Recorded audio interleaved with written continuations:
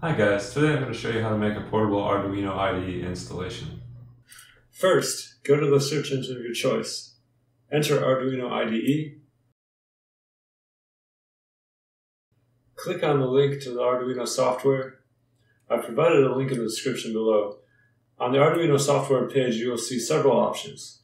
In my case, I will download the Linux 64-bit package.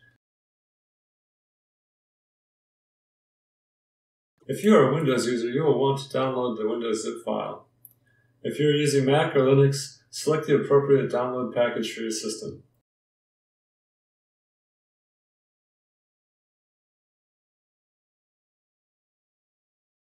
Once the download is complete, navigate to the download location and extract the contents.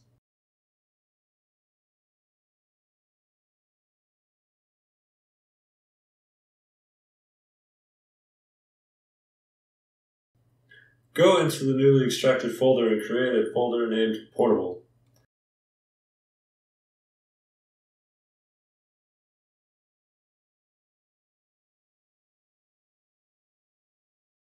Now let's do a quick test run of the Arduino IDE.